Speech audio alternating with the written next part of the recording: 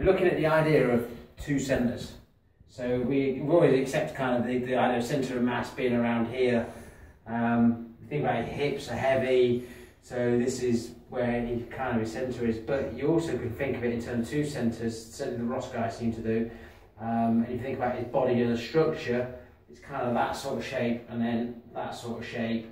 And there's all his internal organs, his heart, his lungs, kidney, etc. in this area here, we're surrounded by bony structure of the ribs with the shoulders at the top of it. So we started sort of thinking about this idea of him being in two structures, but also then us in two centres.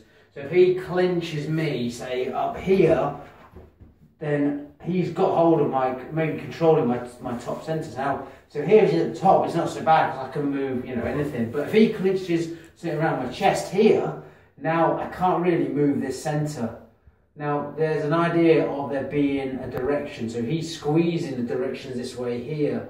So I want to be able to go into that way there first before I can start taking him down. Now one of the ways we've been playing with this idea, maybe here, is to work by moving. If I can't move this centre, is to move this centre here and see how this changes our relationship there. So when he squeezes, wherever he's squeezing here, it's the top centre that's got it. It's going this way. So if I move my bottom centre, and it allows me to start the movement. Once I have movement, then that's what I work with. So the movement here is actually pushing in here and here. So you see how we're starting to unlock him. The reason why we're falling over is this one squeeze. He's squeezing this way. So if we start thinking about three planes and also the idea of triangle. So here, if I move my bottom centre or my top centre. So here, once I get that movement going, there you go, see how he's starting to go.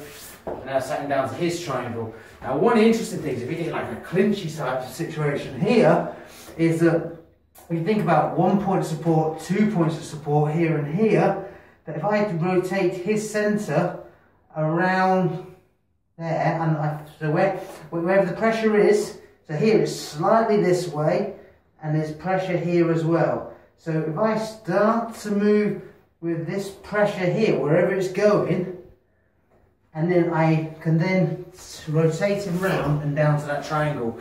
The triangle is actually coming from the 2 points of support here. So what we're looking at as well in class at the moment is the idea that when we grip each other, we perform like a structure together.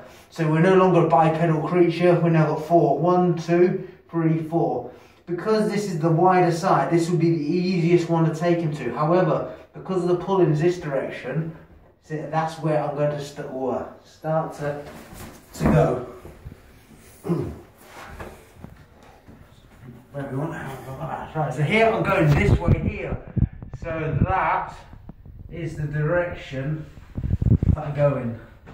So the idea is to kind of take him beyond where he wants to be. So he's taking me, see I'm going this way here. So if I just take him beyond that, I can start to affect his structure. Here, the pressure's this way. Quite hard to deal with because I'm going up onto my toes. But I can move my bottom centre, and that allows me that freedom of movement I wouldn't have. He can reach around the bottom though. Here, I can't really move my hips. If you go strong, yeah, it's hard to move my hips, but I can still move my upper centre. So it's not a case of moving my arms, it's about moving, yes. See how I move the centre and move this as opposed to moving this, because I can't move my hips anywhere, but I can move my upper body, and then that starts to move this. So the idea, wherever he grips, if I start to move my centre, there you go, it unlocks him. You can see when I don't move this, and I start trying to, nothing's really happening. But as soon as I, there you go, that's where it starts to work. And then the structure breaking kind of happens because you've got some sort of inertia to go with, and that works for taking him down. So it's a great drill, you can play with anyway. Yeah, oh, it's got me here, so there's pressure kind of coming up this way, so we can work with that. Wherever he works, here it's going this way, so move this, and that allows it to take it off. So here, wherever he's gripping this way, I've been pulled this way here, so I can move this here, and I want to move in such a way that I kind of go where he wants me to go, because if I don't, I go against it, he resists. But if I go where he wants me to go, and I keep it moving with either figure eight, or spiral, a circle, or a combination of all of those, question mark, that allows me to switch the vector. Here's the vector, it's going this way here. So taking the time, I've got to feel there, and you want to go that way, and you also want to go this way here. So I could start working with one, and then work with the other. So I'm trying to sort of articulate what's going on. I can feel pressure this way, here. I can feel pressure this way, here. So I can start one moving, or start the other moving. And once I get that point, once I get the point moving, so then stop it and try and take it the other way, I use question mark, figure of eight, or a circle, and that allows us to continue moving. Because if we stop it again, he's going to lock up. If I get any point here, and I start to move him, this one, and then I stop, he can then solidify. But if he gets again here, I feel the pressure, and he doesn't get a chance to solidify.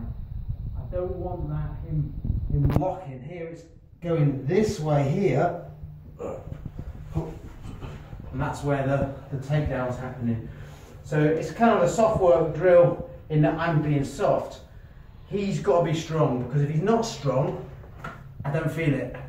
What do I work with? Go down a pub like this. But if he gets strong, and I can feel there's a direction here and here. So that is the direction he's starting to go in. So that is kind of where I need to see how I can go that way, because he wants to. So that is the curve that I take.